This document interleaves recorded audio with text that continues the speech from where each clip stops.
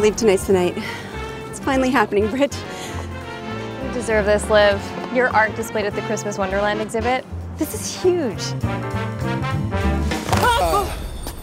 I am so sorry. It's perfectly okay. I'm sorry, you can't be in here yet. Hi. Hi. Security guard let me in early to change, but I was really drawn to this painting. You were? Yes. We need to evacuate. There's a fire in the kitchen. But what about my paintings? No time. Come on, come on. I lost everything. Is this yours? Yes. Thank you.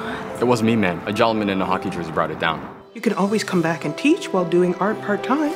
I could pull some strings. Mary has said so many wonderful things about you. Principal right here. Sorry to interrupt, but... Hi. Hi. Oh, you're taking over from Miss Mattel till Christmas. Yeah, and apparently her spot on this team. Everything here feels so structured, so plain. Well, maybe we just need to bring a little of ourselves to this place. So what do you think?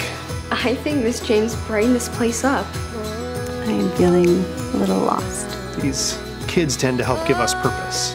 Maybe you're exactly where you need to be. Your art exhibit is back on in 3 weeks. What day? December 23rd. That's the same day as the school Christmas concert. Well, lucky for you, you can quit your teaching job and you don't have to worry about the concert. I can't quit. Those kids are counting on me. Bradley, it's over. I'm sorry. Just go out there and shine tonight. Do what you love. What do you guys think about getting out of here and going to see a Christmas concert? I thought you'd never ask. I never expected you to come back. This is where I want to be, with our students and with you.